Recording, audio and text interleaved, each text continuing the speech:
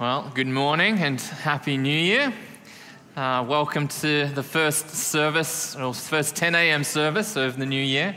My name is Stephen, if I haven't met you, and it's my joy to serve as part of the team here at Oasis as the youth pastor here.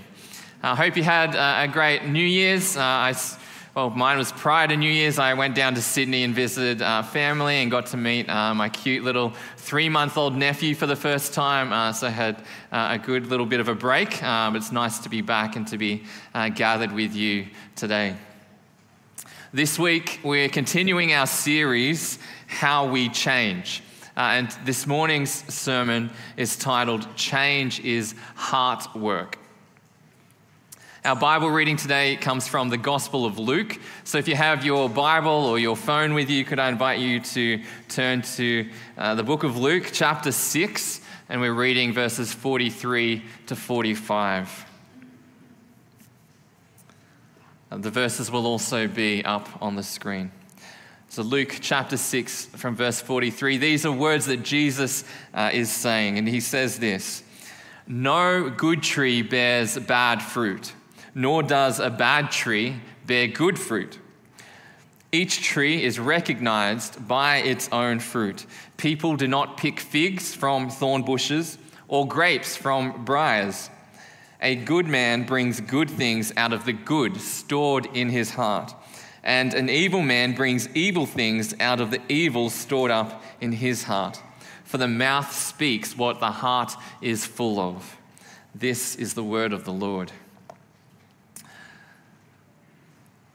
Kids, those of you who are here, do you know what a New Year's resolution is? Yeah, a few thumbs up, nods of heads, that's good.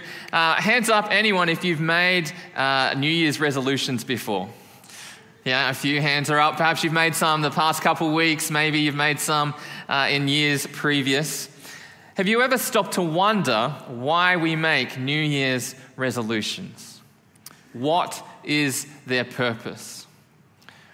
Now, I didn't grow up making New Year's resolutions, and the people around me didn't seem to do that either, and so I kind of had to consult the internet and my friend Wikipedia to help me understand, or just even help provide a definition of what a New Year's resolution is. And this is what Wikipedia said. A New Year's resolution is a tradition in which a person resolves to continue good practices, change an undesired trait or behavior, accomplish a personal goal, or otherwise improve their behavior at the beginning of a calendar year. Now, for some people, New Year's resolutions might look something like deciding to eat more healthily during the year. Maybe it's to start running or get more healthy and exercise more. Maybe it's to spend less time on devices and more time with family and friends. People want to change their lives because they realize that who they are is not who they want to be. If we think about the Bible reading this morning, we might say it like this: our lives are not producing the fruit we want to see, so we have to change to produce different fruit, better fruit, good fruit. But what is it that we need to change? Is it something external to us, something maybe like a behavior or a habit? Or is there something deeper, something within us that actually needs to change in order to produce lasting fruit? Something like an attitude or a mindset. And why are we never satisfied?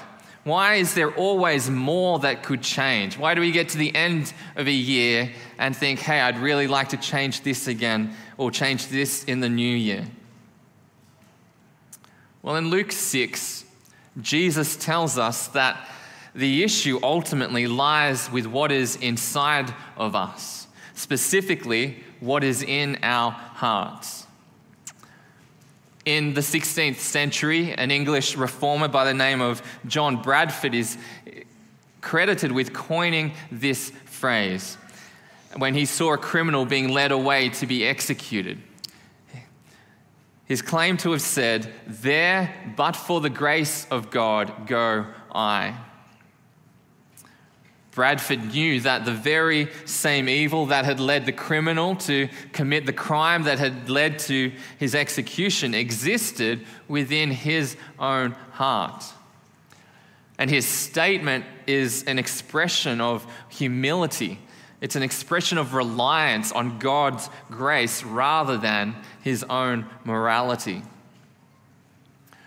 Could the same also be true for you and I? Does the same evil that resides in the heart of a condemned criminal lurk in my heart, in your heart?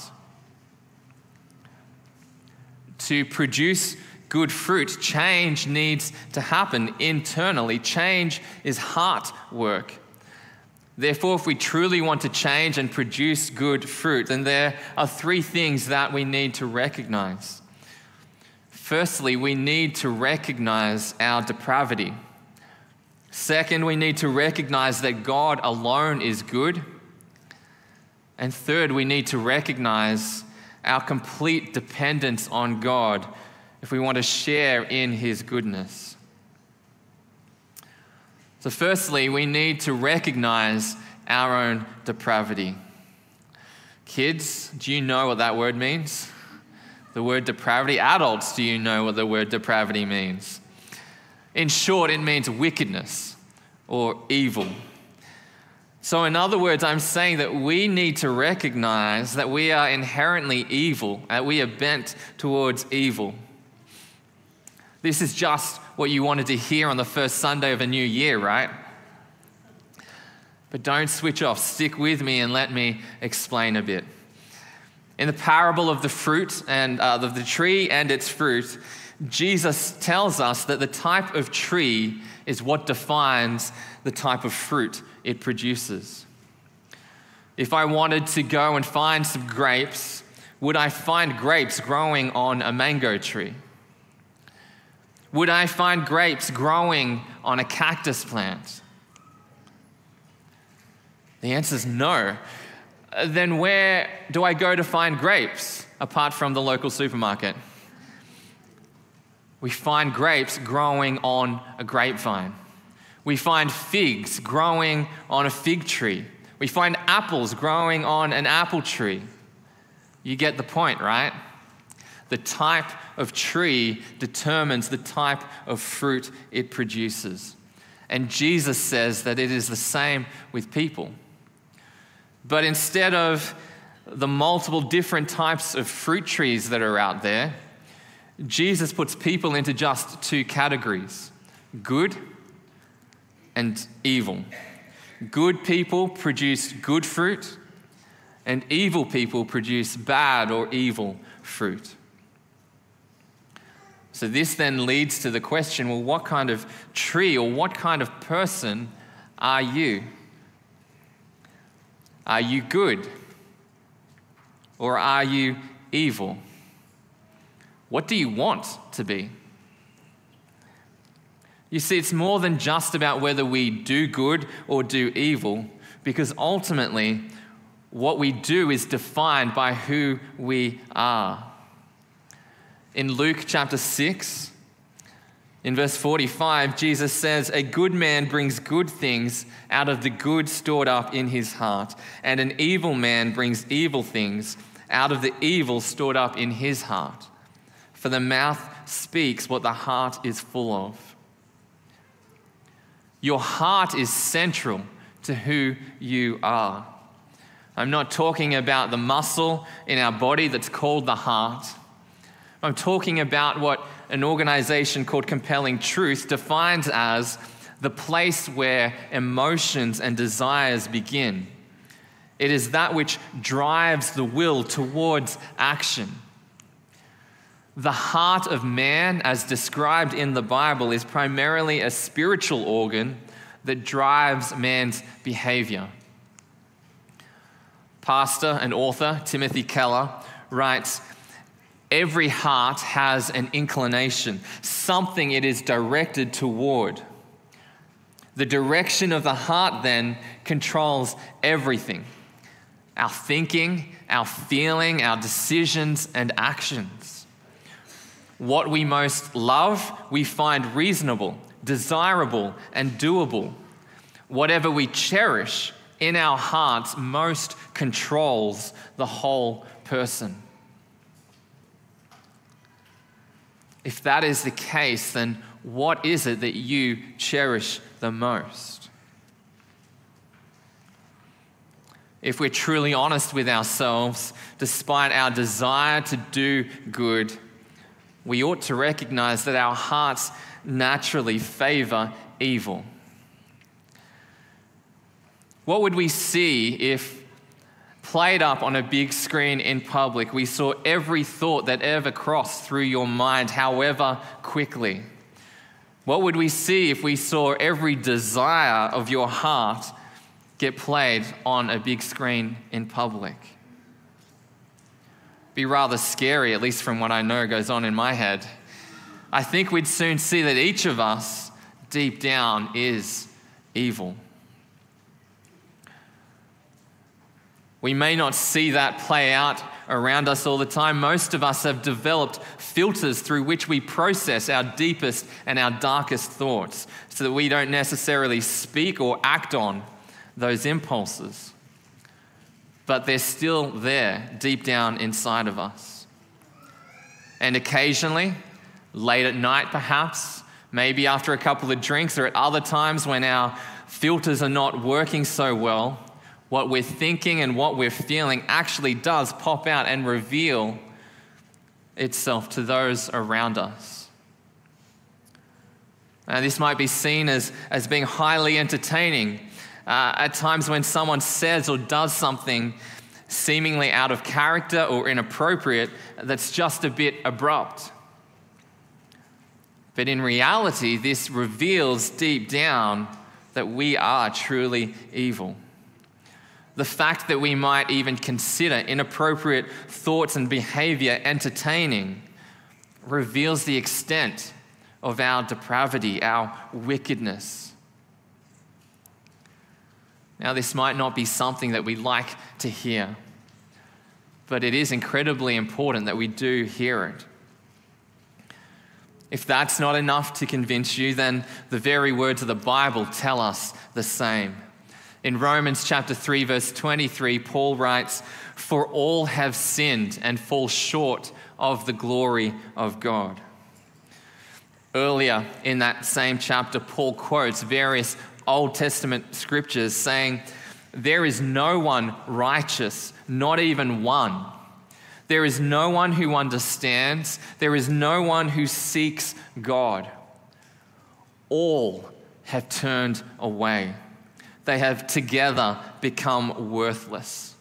There is no one who does good, not even one."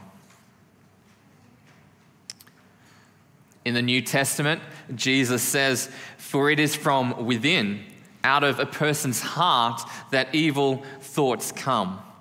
Sexual immorality, theft, murder, adultery, greed, malice, deceit, lewdness, envy, slander, arrogance, and folly. All these evils come from inside and defile a person." Or as the Message, a modern paraphrase of the Bible, puts it, "All these are vomit from the heart." There is the source of your pollution. Oftentimes, these evils can present themselves in disguise. Listen to how pastor and author Paul Tripp describes this problem. He writes, "Here's the danger for me and for you. Sin doesn't always look sinful to us.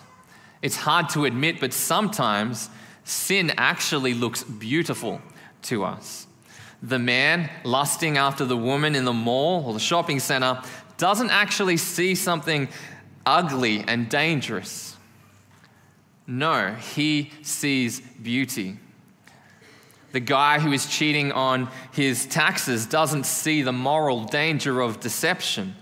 He sees the excitement of having additional money to satisfy his desires.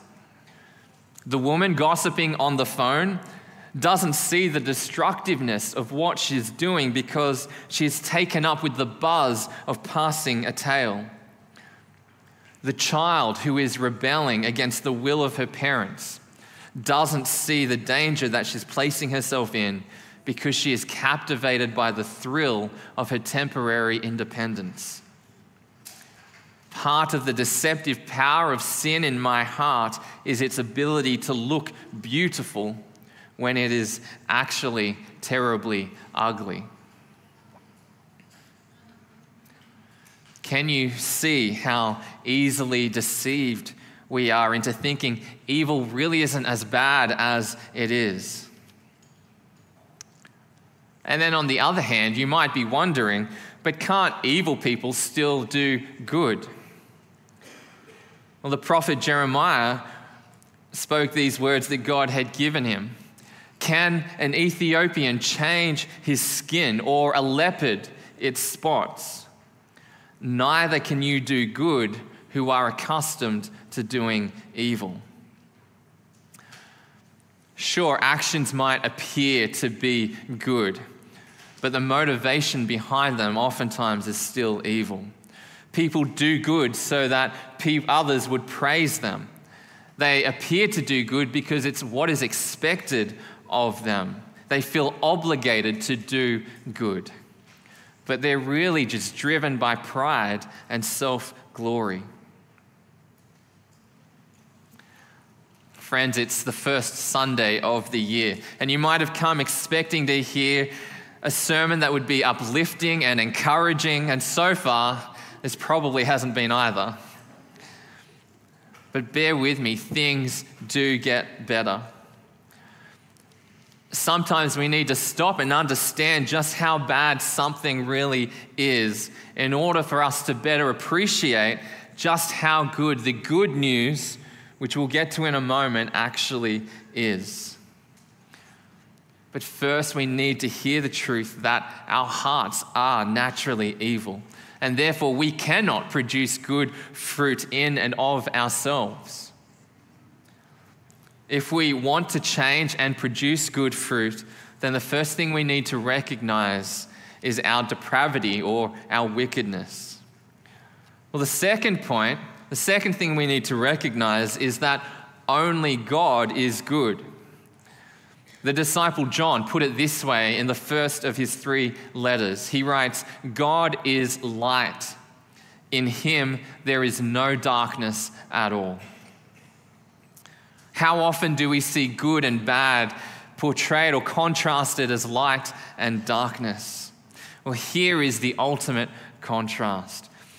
Perhaps we could rephrase what John wrote by saying, God is good. In him there is no wickedness at all. And we see this personified in the person of Jesus. Jesus became God in the flesh. In John's gospel, Jesus says, "I am the light of the world. Whoever follows me will never walk in darkness, but will have the light of life." There are many ways throughout the Gospels that we see Jesus display God's goodness. When he was tempted in the wilderness, he didn't give in to Satan's temptations. Jesus responds to those who are poor and needy with compassion and kindness. He responds to the religious leaders mostly with patience and wisdom. He responds to wickedness with righteous anger. And ultimately, we see Jesus lay down his life, though he was innocent, so that we who are guilty might be forgiven and likewise pronounced innocent. Not through any work or achievement of our own, but solely through the life, death, and resurrection of the only one who can be called good. That is Jesus, God in the flesh. If we want to change, if we want to become good and produce good fruit, well, we need to first recognize our depravity.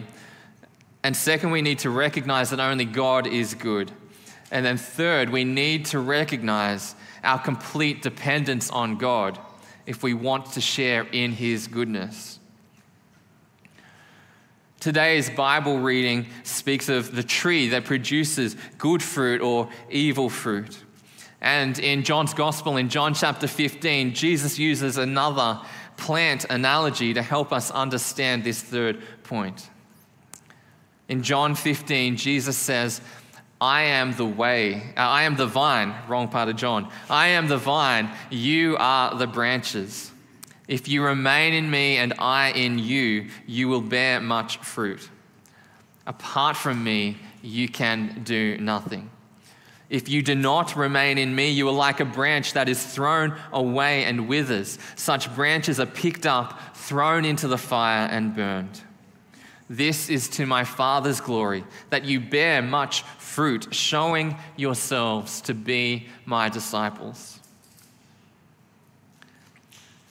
If we want to change to be good and able to produce good fruit, then we need to trust in Jesus.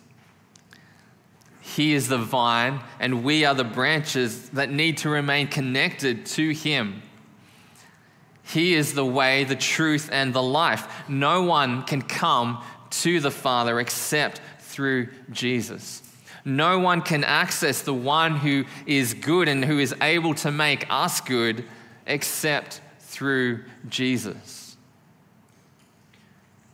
On the day of Pentecost, the day when the promised Holy Spirit was given to Jesus' disciples, and the day that the church was born. In the book of Acts, a crowd has gathered and they've just heard Peter preach a sermon about who Jesus is. And those people then ask Peter and the other disciples, brothers, what shall we do? To which Peter replied, repent and be baptized, every one of you, in the name of Jesus Christ for the forgiveness of your sins, and you will receive the gift of the Holy Spirit. The Holy Spirit is a critical piece of the puzzle if we want to change to be good trees that bear good fruit.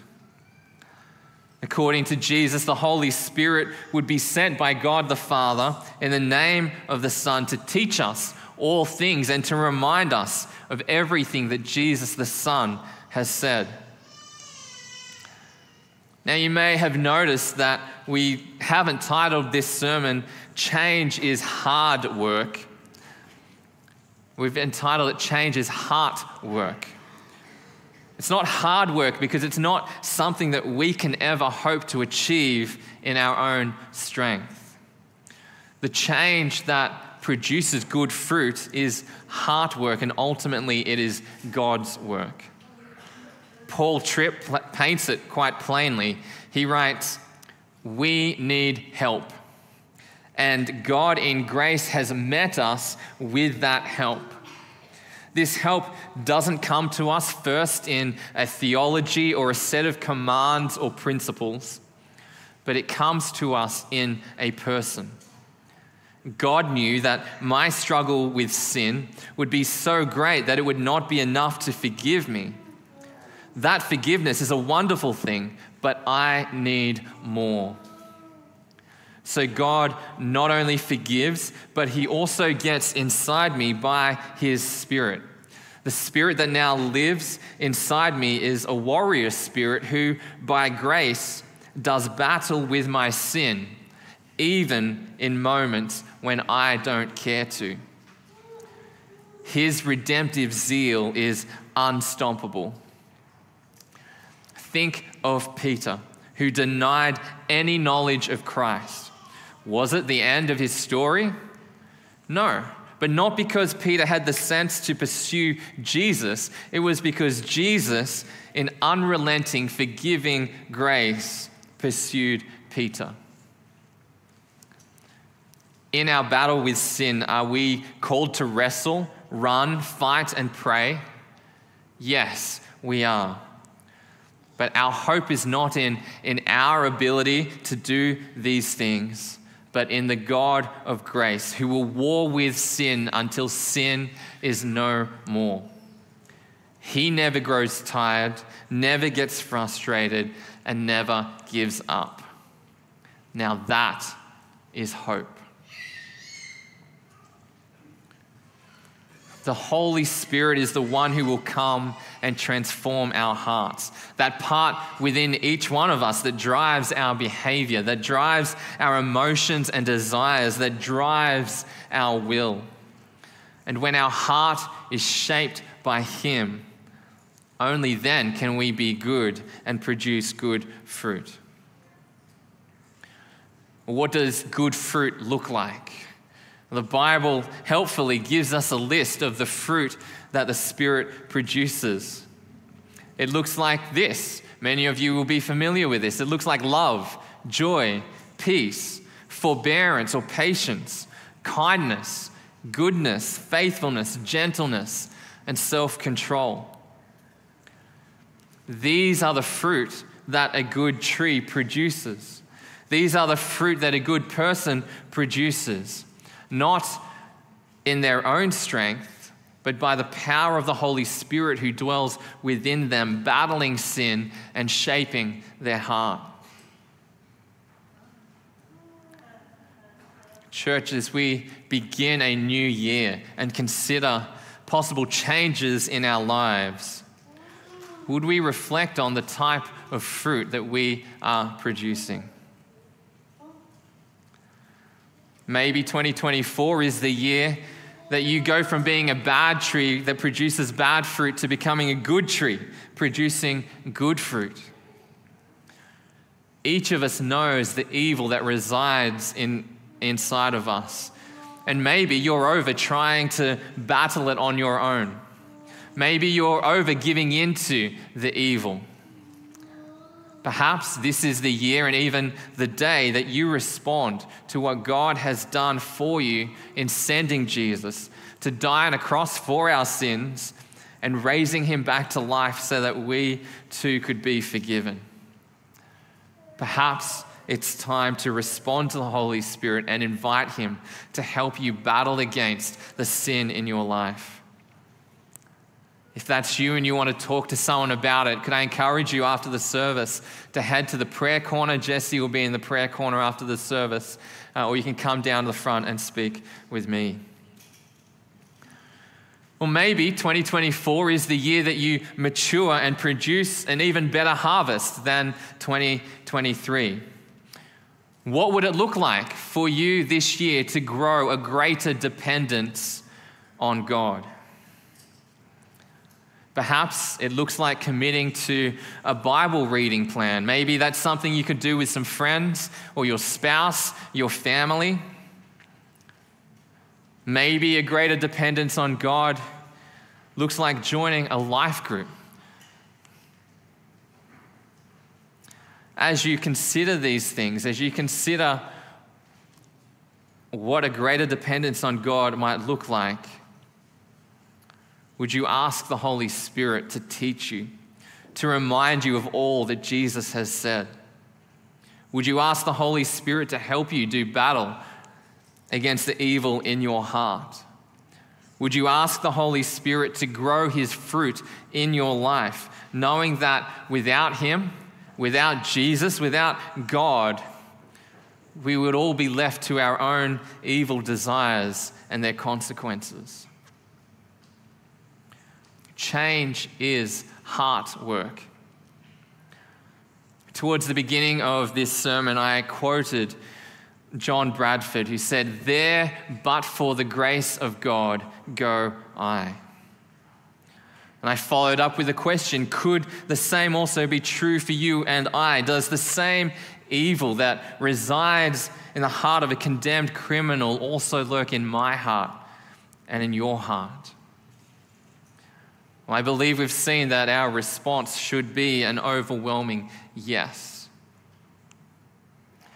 Apart from the grace of God, apart from the life, death, and resurrection of Jesus, apart from the work of the Holy Spirit, we would all share the same fate as that condemned criminal. As we reflect on this, May we humble ourselves before God, knowing that to change, that to become a good tree that produces good fruit, we must first recognize that we are evil, that only God is good, and that we can only share in his goodness when we completely depend on him. As we come to a time of prayer, I'm going to give us some space to just reflect. I want to invite you to reflect on the condition of your heart and on what God might be highlighting for you this morning. After a few moments, I'll then lead us in a closing prayer. But let's take this moment now and come before our Heavenly Father.